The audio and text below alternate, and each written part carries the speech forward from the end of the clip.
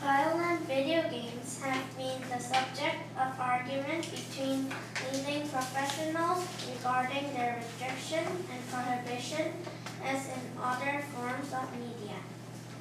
Debates often center on topics such as video game graphic violence, sex, violent and gory scenes, partial or full nudity, portrayal of criminal behavior or other provocative and objectionable material. Video games have been studied for links to addiction and aggression. One meta-analysis of several studies found that exposure to violent video games causes at least a temporary increase in aggression, and that this exposure correlates with aggression in the real world. A decrease in prosocial behavior, caring about the welfare and rights of others, was also noted. However, other meta-analyses using similar methods or focusing more specifically on serious aggressive behavior have come to opposing conclusions, stating that video game violence is not related to aggressive behavior. Many potential positive effects, violent effects, have been even proposed.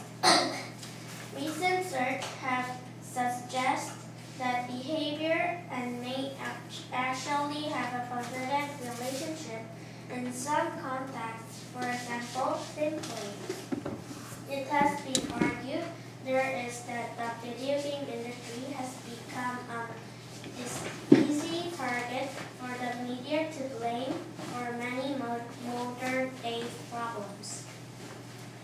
The Entertainment Software Association states that 20% of video game players are boys under the age of 17, and 27% are over 15 and 50, and that the average game player is 34. In a survey of 1,102 teenagers aged 12 to 17, 97% of them said that they played video games. Also, half of the boys who were asked about their favorite games was that a game with an M major or AO, adults only, and 14% of the girls liked the adults only games. First of all, I think that if the kids can't tell the difference between reality and virtual reality, then they don't need to be playing those games.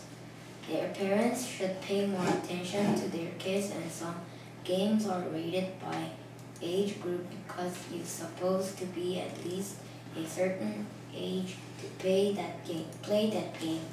They shouldn't let their kids play the games that they are not old enough for.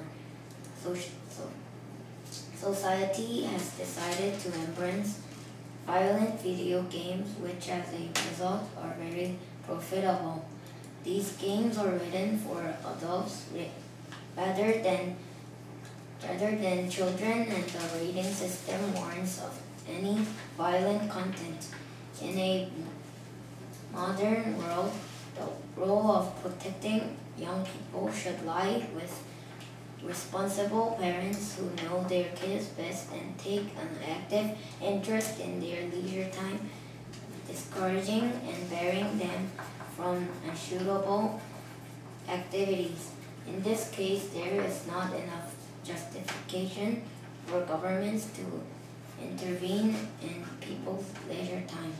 10-year-old child in Moscow jumped off a 19-story building after losing video game opportunity. Not only did said child suffer a terrible death, the same study showed that as he got more and more interest in video games, his grades in school began to plummet. This study concluded that not only do gamers quickly turn to suicide, but video games also impair school performance. And that was only one case. Recently, a 14-year-old boy hung himself after his RunEscape account was cancelled. Another 12-year-old boy jumped out of his apartment building to his death after World of Warcraft was taken away from him for a week. All these cases prove that we cannot allow violent video games to exist any longer.